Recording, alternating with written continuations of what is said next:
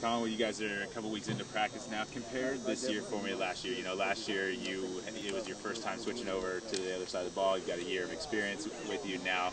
You guys have a lot of experience at the receiver position. How is this year different for you? I mean, like you said, it's just experience. I mean, you know, me and Denzel didn't have much experience at all. I mean, now we got a year under our belts. I know we got transfers that come over. You know, they got years under their belts, and you know, we got guys that were hurt that are coming back. So, I mean, it's a whole turnaround. It's like everybody kind of has, you know, a feel for the game, and basically is, you know, ready to get after it in the aspect of winning.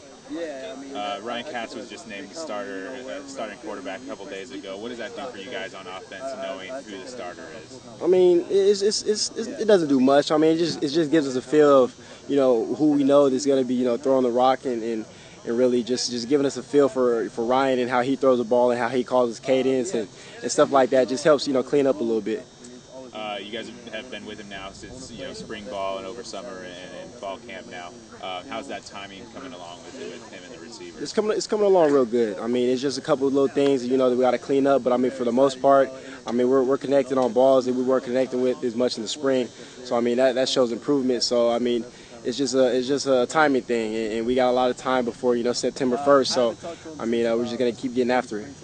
And finally, you have the scrimmage coming up on Saturday. Yep. You excited about that? What are you looking forward to in that? Oh yeah, I mean, I'm just ready to get after it. You know, we scrimmage out here every day, but you know, a lot of our families are coming down. You know, they haven't seen us in a while, so I feel like it's just a way to show them, you know, how much we've been working, you know, ever since the beginning of camp, and just ready to get after it and show, you know, everybody what the 2012 San Diego State Aztecs have to offer.